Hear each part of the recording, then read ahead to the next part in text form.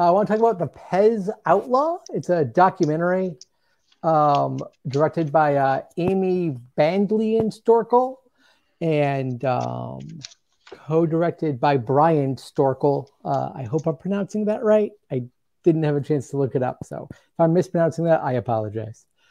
And it's about a guy who's starting in the 1980s, Steve Glew. He made trips to a PEZ factory in Eastern Europe to bring back PEZ dispensers that weren't sold via the US branch of PEZ in the United States. And he made thousands upon thousands upon hundreds of thousands of millions of dollars doing this. Due to a bureaucratic hiccup from PEZ, Customs could never stop this person from smuggling in all these PEZ dispensers.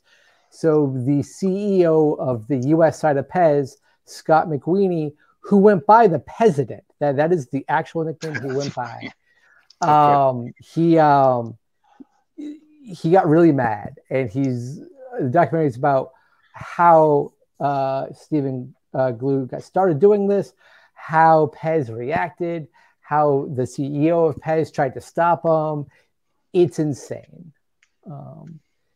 It is a reenactment doc, and I know some people have a problem with that, but the reenactments are so unique because they're not there to just visually represent the facts of the case. They are being used to put viewers into the mindset of Steve Glew.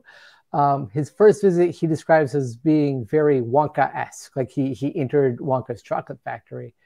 And so the color palette's very bright and vivid. There's literally a magical little like sprite thing flinging pixie dust all over the place.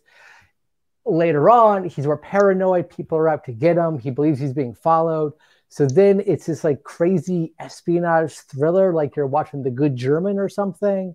Mind you, there's debate whether people were actually following him or not. Not sure if that's true, but it doesn't matter if that's true because it's how he felt, and the filmmakers do an amazing job at getting everybody to understand exactly how he felt at any given moment for this. So so I assume this movie is kind of anti-corporate PEZ, or it's more anti this one person.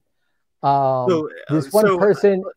Let me get this straight then. The guy who went. What's the subject's name? Steve Glew, Glew. All right, and so is he portrayed kind of as the bad guy in the film, or not in the slightest? He is very Robin Hood-esque. You know he's doing illegal things. You don't care. You're rooting for him from the very beginning. And so let's get this straight though. The illegal thing he's doing is he's essentially finagling customs. Is that right? Yeah. So due to the contract US PEZ has with the headquarters in Vienna, the only way PEZ dispensers enter the United States of America is by what the head of the US PEZ decides will be sold there. Mm-hmm. So he's smuggling in these non-US approved variants or just designs that aren't there whatsoever. Because he's the only one who has them, he's selling them to PEZ collectors for hundreds of dollars a piece when he paid, $1 per one, maybe less than that, depending. But the movie's absolutely on his side. You will be on his side too, especially later in the movie when his romance with his wife becomes part of the main focus. The cool thing about the film is it's got something for everybody. It is a corporate espionage thriller. It is this flight of fancy thing from how the reenactments are done. It's this crazy, absurd, stranger than fiction, true life tale of smuggling, something that you would have never thought one would smuggle. It's a really sweet romantic comedy.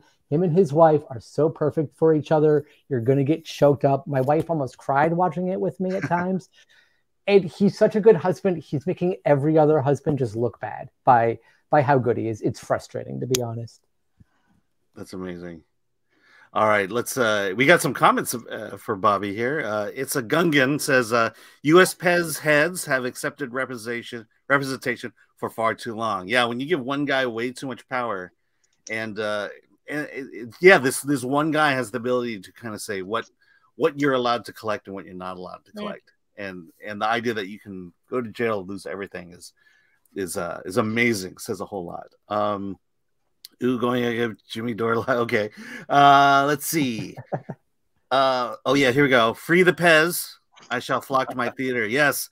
You know, if it's as good as you make it sound, I'm sure it's going to find its way to theater or some streaming in some way. And then, man, Gabriel says, man, I didn't know Pez was such a serious subject matter.